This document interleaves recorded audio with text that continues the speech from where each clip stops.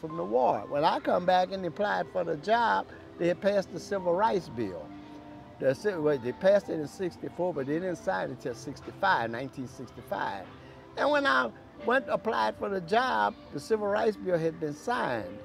And the white guy brought me to his plant, and he, I guess, was testing to see whether I'm familiar with chemicals, how to perform the chemicals to make it. That was the key part, performing the chemicals. So yeah, his machine was a little different from military.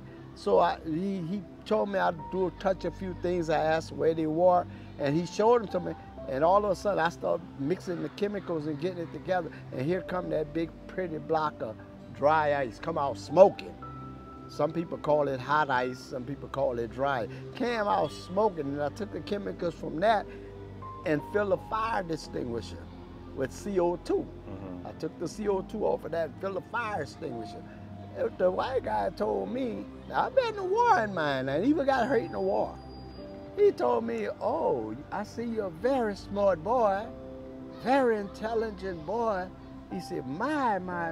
He said, but I don't hide color for this. He said, tell you what, he said, go in the closet and get the broom and the mop.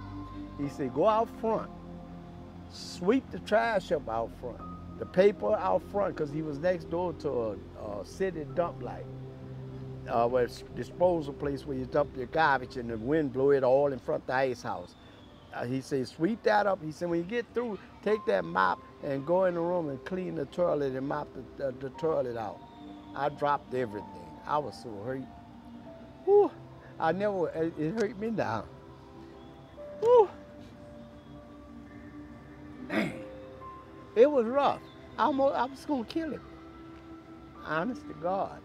That's when I really wanted to kill. You tell me I went to serve my country, this is what I get? Not a job to take care of my family? So that's what really pushed me to think my own business. And eventually, that's what I ended up with 3 businesses. 3. I had 3 businesses and I had a job. That's what kept me going. And I'm glad I'm here today where I could relax. I said, I did everything, educated children. So I'm pleased and happy today.